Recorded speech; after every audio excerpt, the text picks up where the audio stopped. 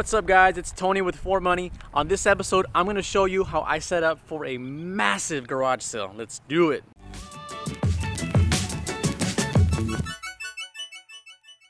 First and foremost, I want to give a huge shout out to all the people who helped me make this garage sale a success. We had a ton of fun and I could not have done any of this without any of their help. So this video is just gonna be the setup of this massive garage sale. If you want to know how the garage sale went, where we had over $4,000 in sales, I'll leave a link down in the description and I'll also tag it at the end of this video so you can go check it out. It was pretty crazy. So every year the Homeowners Association in my neighborhood allows us to have 2 garage sales per year. It's an entire community-wide garage sale where every house has the opportunity to put stuff out on the curb, and the amount of traffic that is generated in these garage sales is nuts. So let's take a look at what my backyard looked like a day before the garage sale. My backyard looked like a landfill, and if you're wondering where all this stuff came from, it was 2 months of driving around picking up stuff that my neighbors were putting out on the curb. 2 to 3 nights a week for a couple hours per night, I was just driving around picking stuff up just for this garage sale. So the idea was to start bringing stuff to the front yard on 2 p.m. Friday, the day before the garage sale. This is like 17 hours before the garage sale started. And I didn't start putting stuff in the actual street until maybe 8 p.m. when I knew the traffic was completely died down. So I had my cousin and a bunch of neighborhood kids helping me out. Let's take a look at some of the footage of us bringing stuff from the back to the front. So I was awake for a total of 40 hours for this garage sale. 15 hours of that was dedicated to setting up, maybe 12 or so hours was dedicated to the actual garage sale, and the rest of the time was breaking down or me waking up in the morning. I do. Have you seen the videos? All right. Oh, throwing the baseballs?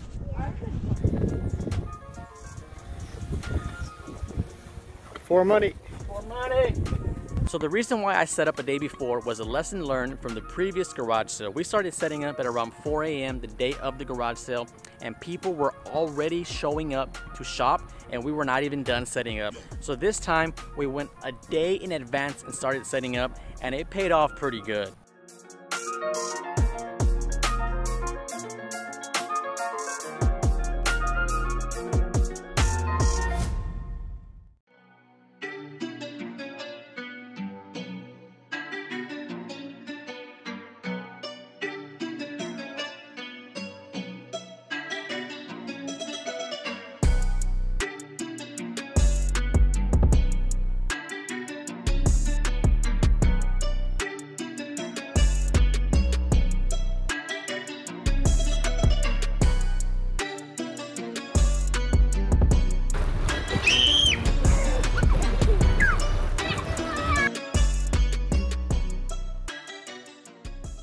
So in this garage sale, most of the inventory was dedicated to trash that I picked up. So that was my big focus, was to make sure that all of that was brought from the backyard to the front yard. I did not want to be left with any of it. I did sell some Amazon customer returns, some overstock, or I did sell some sporting goods or some shampoos and conditioners, but I knew I could bring that stuff out later.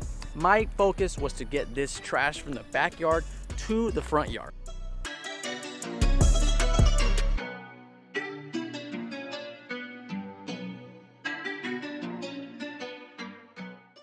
Yeah, tomorrow we have the garage sale, and I'm going to be selling everything from like 7 to 5. For how many days?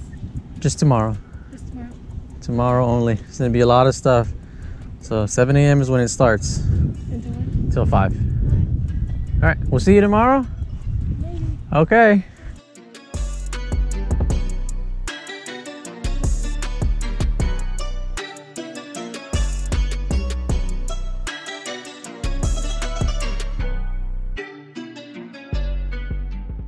So at 10 p.m. I took a little break to go put some garage sale signs at the corner of my street and maybe a quarter mile east and a quarter mile west of my neighborhood.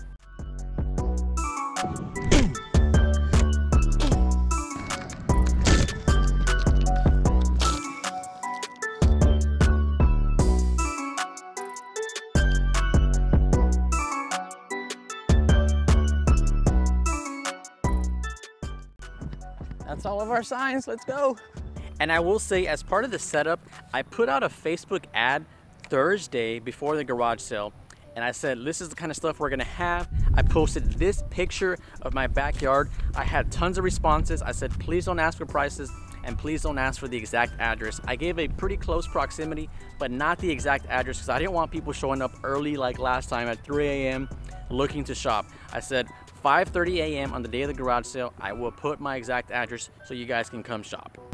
So from midnight to 7 a.m., my focus was to space everything out.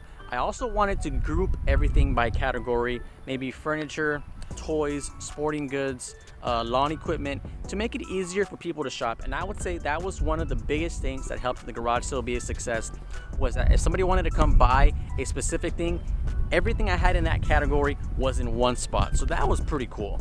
And if you're wondering about pricing, I didn't price everything until the day before the garage sale. Literally every single item had a price tag on it, just so that the people who were helping me knew what to sell something for. These are the stickers that I bought from Amazon. It was a couple bucks for maybe 3,000 or 4,000 stickers. All right guys, that's basically it for the setup of this massive garage sale. I don't do garage sales perfectly, but I try to have fun doing it and of course make money. Most of the money from this garage sale was generated from the trash. It was over $4,000 in sales in this garage sale, and over 2,000 of that was from trash that I picked up in just 2 months.